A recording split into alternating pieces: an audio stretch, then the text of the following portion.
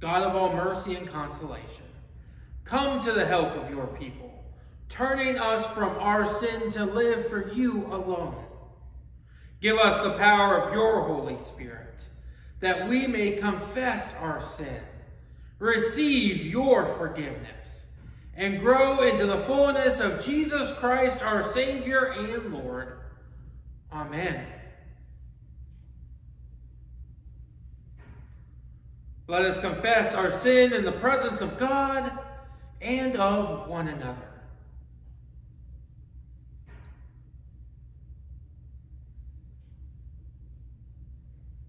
Most merciful God, we confess that we are captive to sin and cannot free ourselves. We have sinned against you in thought, word, and deed, by what we have done and by what we have left undone. We have not loved you with our whole heart. We have not loved our neighbors as ourselves. For the sake of your Son, Jesus Christ, have mercy on us. Forgive us, renew us, and lead us, so that we may delight in your will and walk in your ways, to the glory of your holy name. Amen. God, who is rich in mercy, loved us even when we were dead in sin, and made us alive together with Christ. By grace you have been saved. In the name of Jesus Christ, your sins are forgiven. Almighty God, strengthen you with power through the Holy Spirit, that Christ may live in your hearts through faith. Amen. The grace of our Lord Jesus Christ, the love of God, and the communion of the Holy Spirit be with you all, and also with you. In peace let us pray to the Lord. Lord, have mercy. For the peace from above and for our salvation, let us pray to the Lord. Lord, have mercy. For the peace of the whole world, for the well-being of the Church of God, and for the unity of all, let us pray to the Lord. Lord, have mercy. For this holy house and for all who offer here their worship and praise, let us pray to the Lord. Lord, have mercy. Help, save, comfort, and defend us, gracious Lord.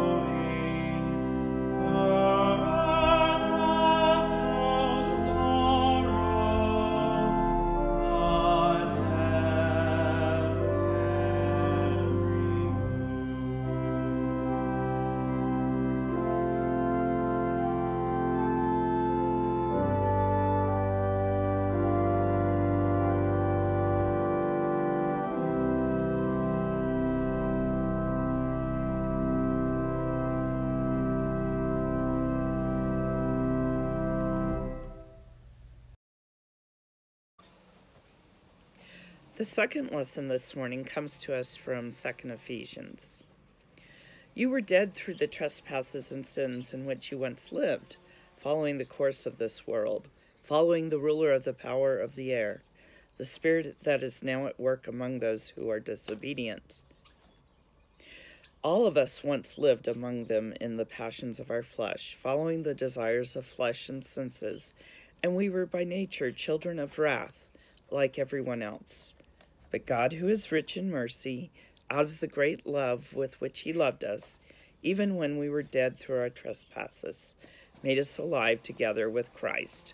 By grace you have been saved, and raised us up with him, and seated us with him in the heavenly places in Christ Jesus, so that in the ages to come he might show the immeasurable riches of his grace and kindness toward us in Christ Jesus. For by grace you have been saved through faith, and this is not your own doing. It is the gift of God, not the result of works, so that no one may boast. For we are what he has made us, created in Christ Jesus for good works, which God prepared beforehand to be our way of life. Here ends the second reading. Thanks be to God.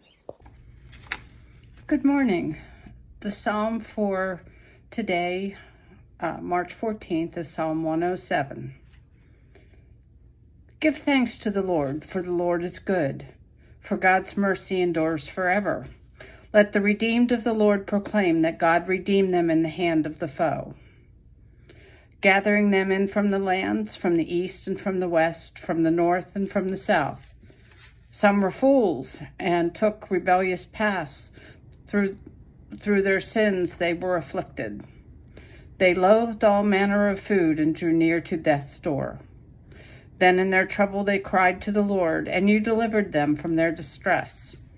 You sent forth your word and have healed them and rescued them from the grave. Let them give thanks to you, Lord, for your steadfast love and for your wonderful works for all people. Let them offer sacrifices of thanksgiving and tell of your deeds with shouts of joy. Return to the Lord your God, for he is gracious and merciful,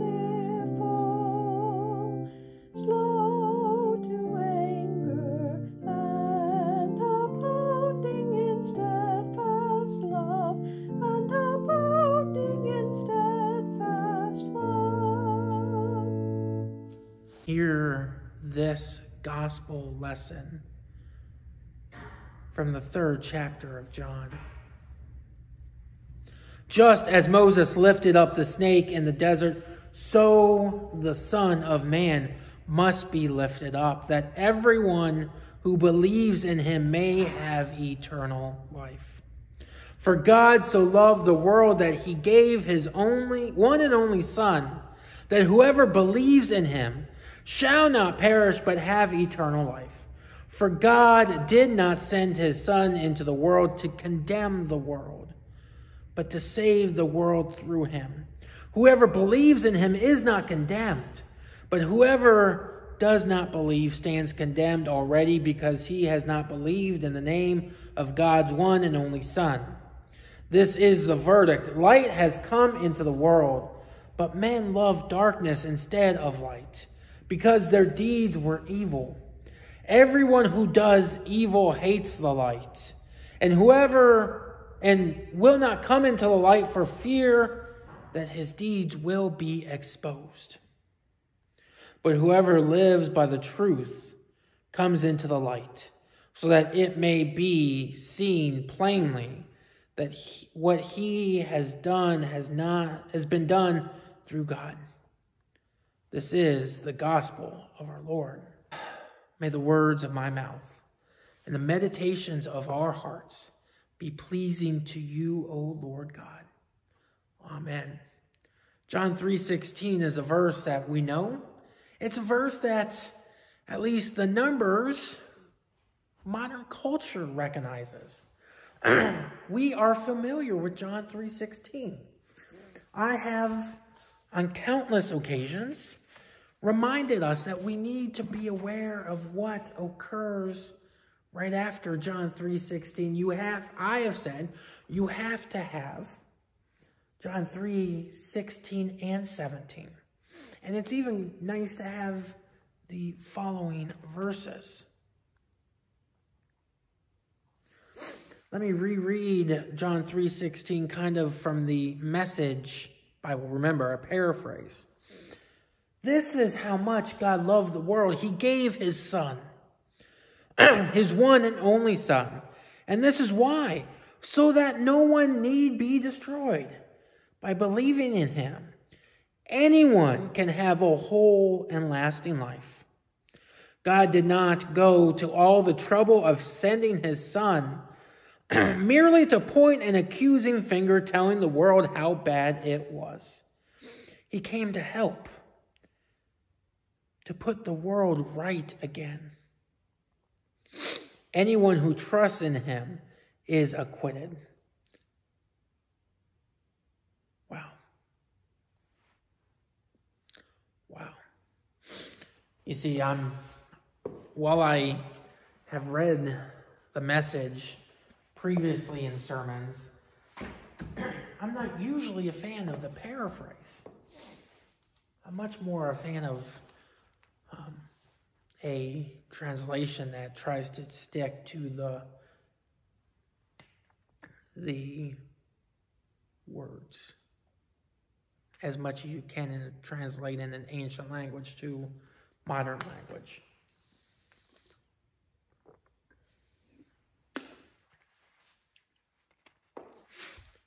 But how powerful is it for us to reconsider John 3:16 in the light of John 3:17? I say this because I think we often see Christians pointing fingers at other Christians, other believers, and saying they don't believe the right way, they don't do the right things. I will disagree with people theologically. I will even disagree with other pastors and preachers because I don't agree with their theology, with what they are preaching, and oftentimes I think they cause more harm than good. That is all true. But notice something. Even when I disagree, I do try very hard not to say that they are condemned. Because I do believe and trust that they do believe in Jesus. That they do believe in God's word made flesh. The divine Logos, Emmanuel, God with us. The Christ who went to the cross for us and for all believers. For all of humanity.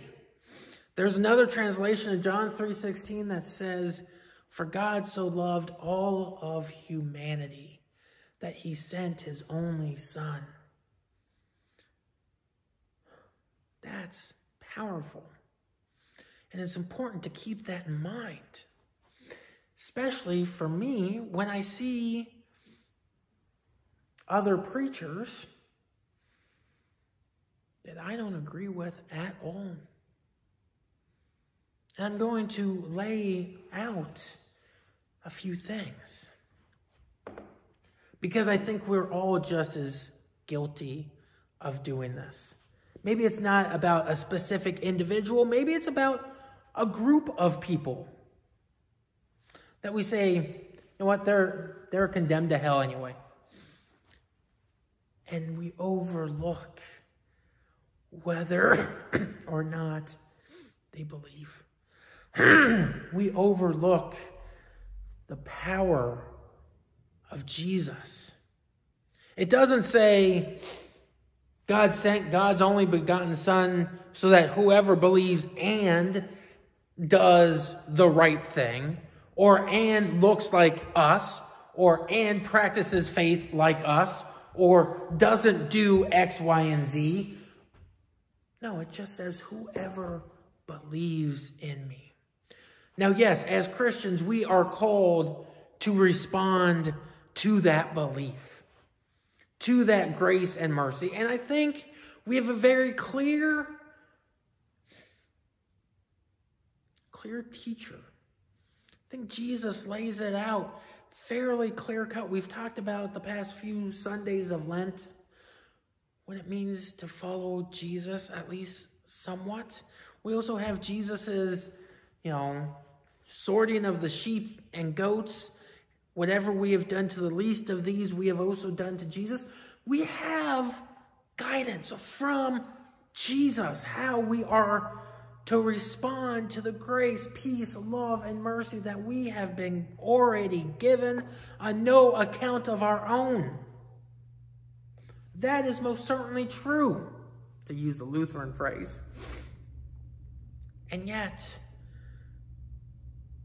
we find ourselves pointing fingers, condemning people, or we see others who claim to be Christians, followers of Christ, condemning people to hell, going against John 3:16 and 17, in my opinion.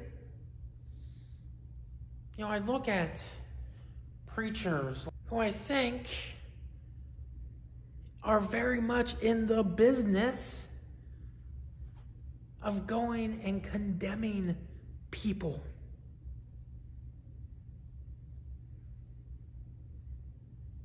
Going against John 3:16 and 17 and 18.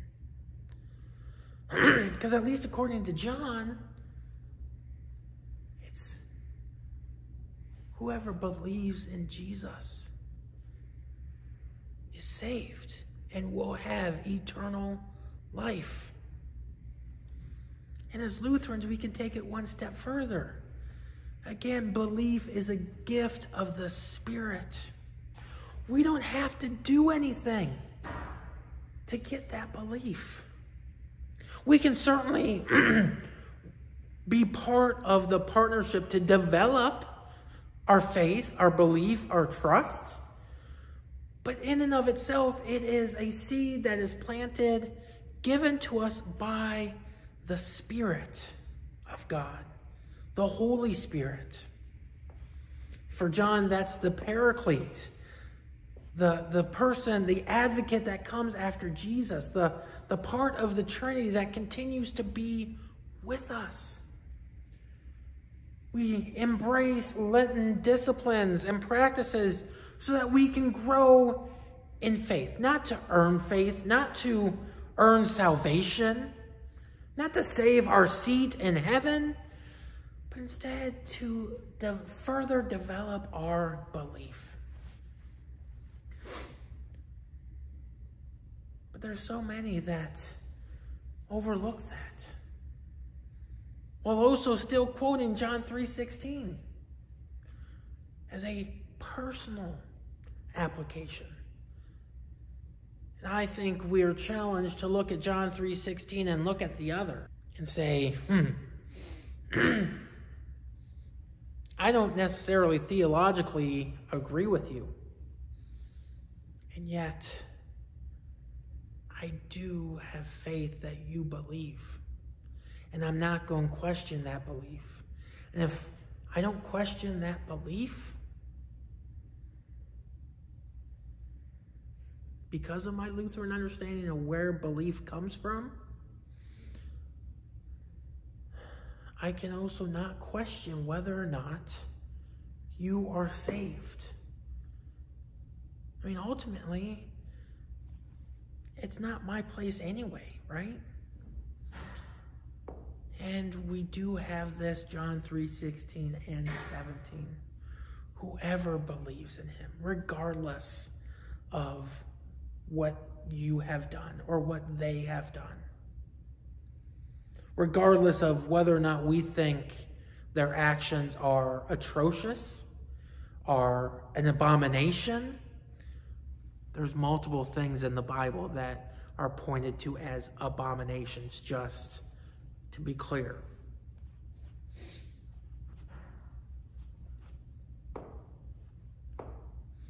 Salvation is theirs too. And thank God for that.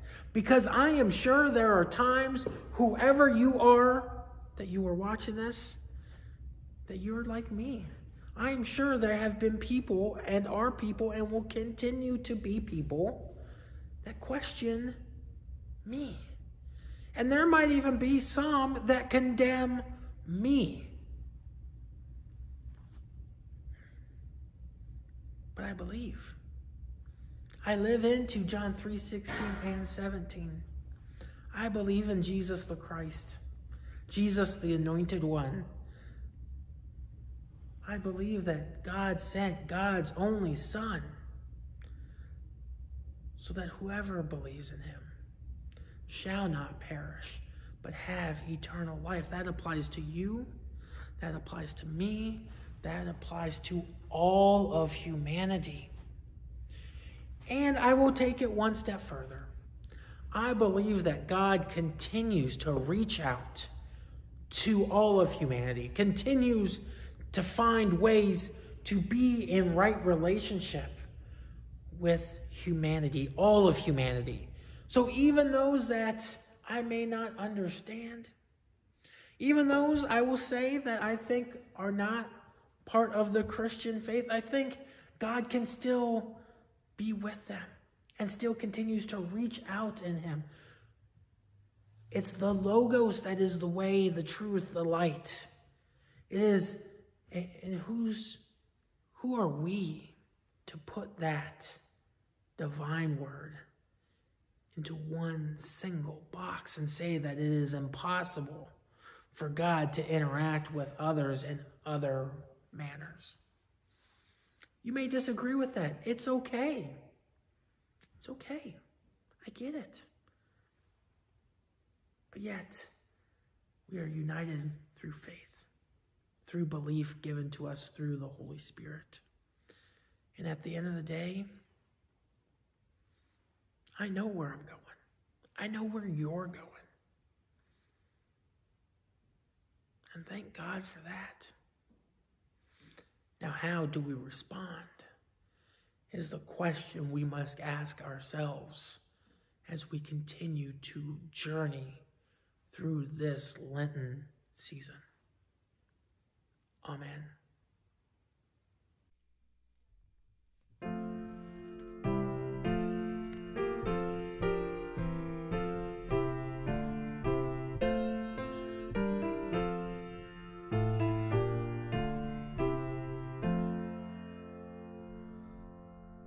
Love divine, all love's excelling, joy of heaven to earth come down. Fix in us thy humble dwelling, all thy faithful mercies crown. Jesus, thou art all compassion, pure unbounded love thou art. Visit us with thy salvation, enter every trembling heart. Breathe, oh breathe thy loving spirit into every troubled breast.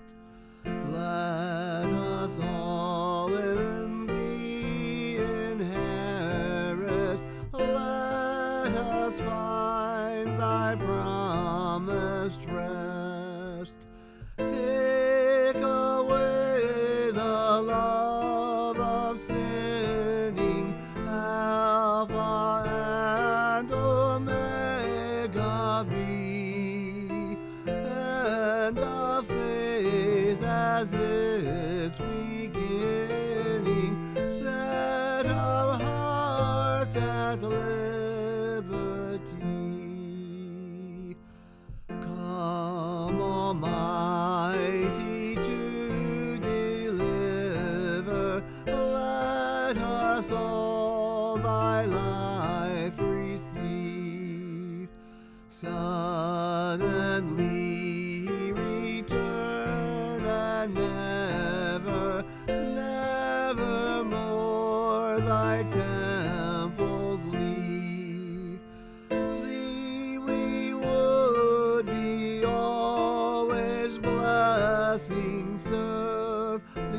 as thy hosts above.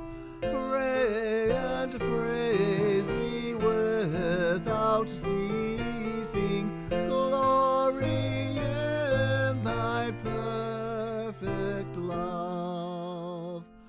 Finish then thy new creation, pure and spotless let us be. Let us see thy great salvation, perfectly restored in thee. Changed from glory into glory, till in heaven we take our place, till we cast our crowns before thee, lost in wonder, love, and praise.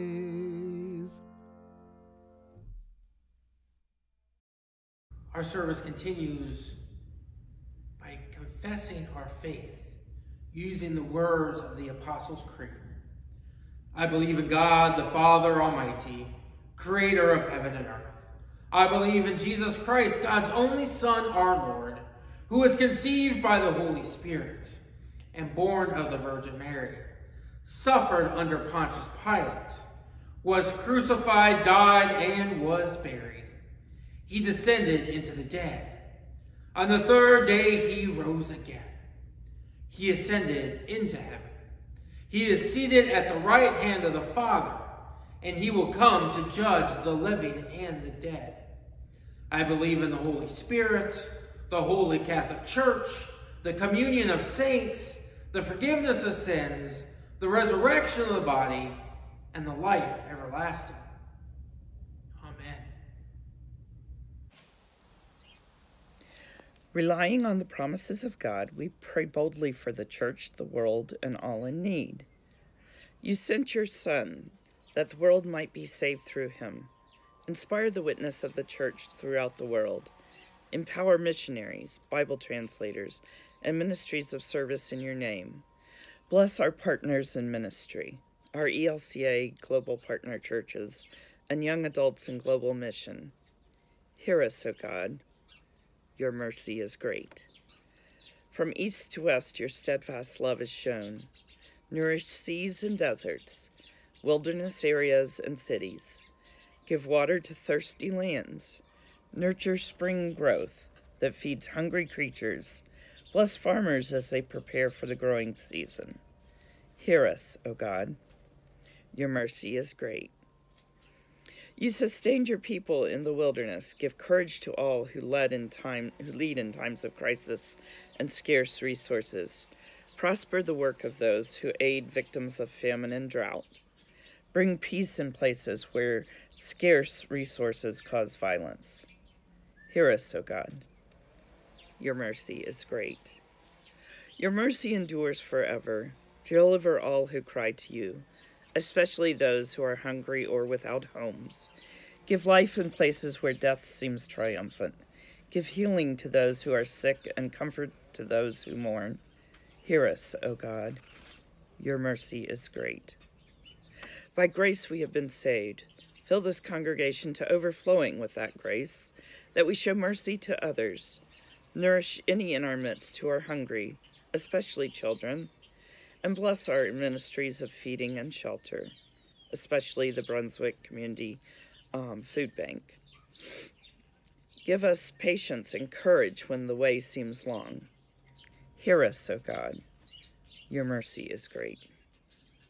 At this time, you may offer any intercessions you would like, either aloud or in your heart or mind or soul. God hears all our prayers. Your Son was lifted up, that whoever believes might have eternal life. We praise you for all who have died in Christ. Bring us with all the saints into the fullness of your promise. Hear us, O God. Your mercy is great. We entrust ourselves and all our prayers to you, O faithful God, through Jesus Christ our Lord. Amen. The peace of Christ be with you always, and also with you. Please take a minute and share that peace with each other in the comment section at this time.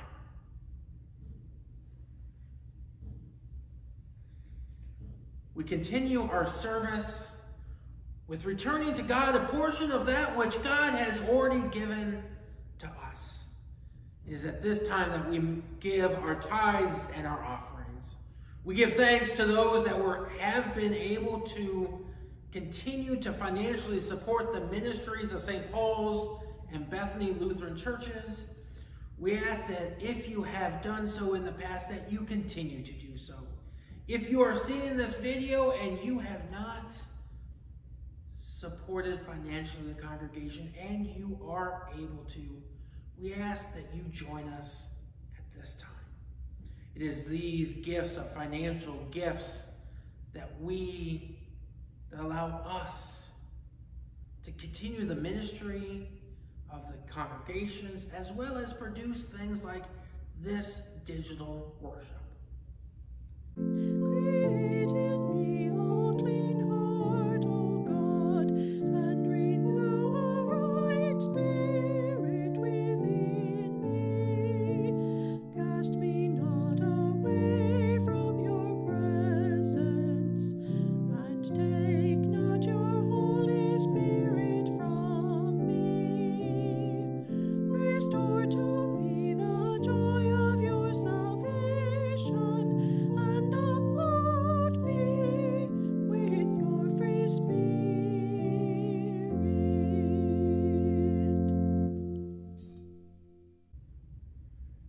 Let us pray.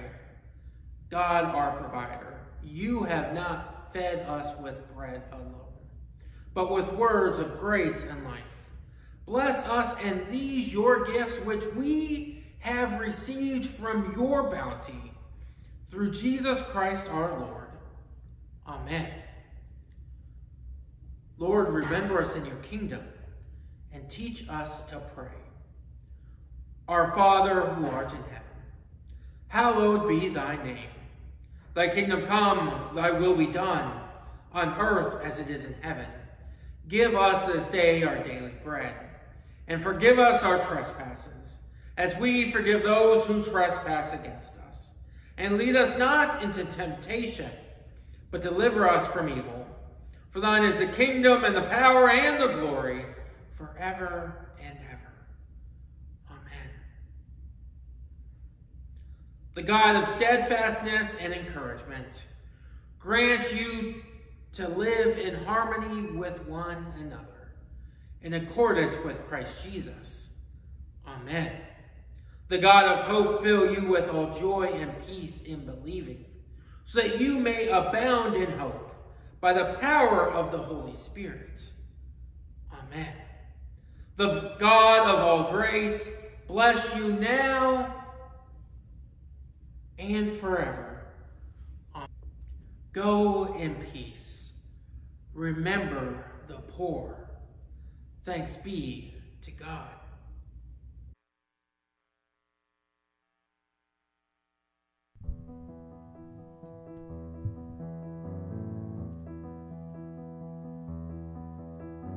Look at all my trials and tribulations, sinking in a gentle pool of wine.